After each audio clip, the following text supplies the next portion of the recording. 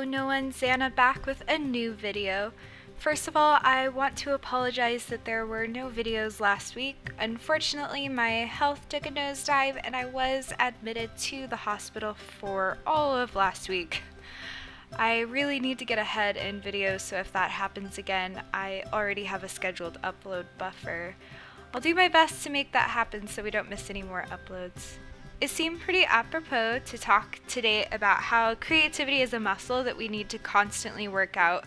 While I was in the hospital, I was hopped up on all kinds of medicine and could not even find the mental space to sketch. So when I got home and I sat down to my tools, I felt really out of practice.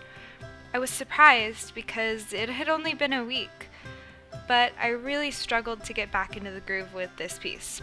You can really see it in Naja's face. I ended up having to message Kayla and get some help on what I was doing wrong because my eyes just couldn't see it.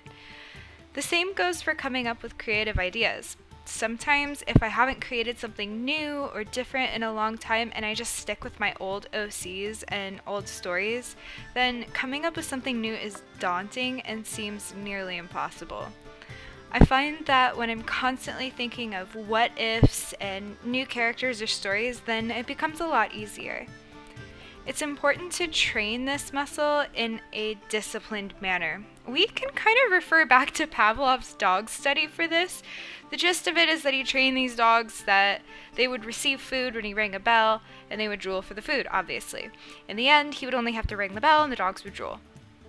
We can do this to our creative brain too. Train yourself to respond to some stimuli. It could be a certain workspace, putting on your headphones, pulling out your pencils, something you consistently do when you sit down to be creative.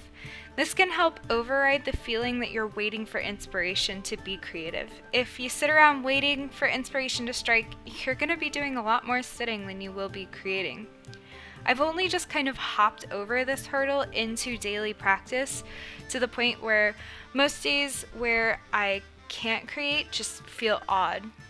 Of course, beyond the fact that I had nurses poking and prodding me around the clock last week, that's another story.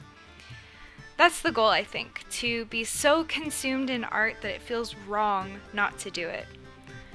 I will say that the coins in this piece were just murder on my hands. I couldn't even find a copy-paste shortcut for them because so many were like on the edges of the characters or on the little papers, the reward papers on the bottom there. And you saw from my text there, I feel like this pretty often, i.e. like with the ruffles and the couch and that Rococo monster piece I did a little bit back. That was intense. I'm also finally switched from using iMovie back over to Premiere, and I am so stoked about it as I'm most happy in my Adobe programs. Did you notice the snow on the intro? I've put it on the outro too, and I'm really happy with it. Anywho, thank you so much for tuning into today's video. Be sure to follow me on Instagram to see the colored version of this piece coming up in a couple days, and if you like this video, give it a thumbs up and feel free to subscribe for videos in the future. I'll see you all on Thursday. Bye!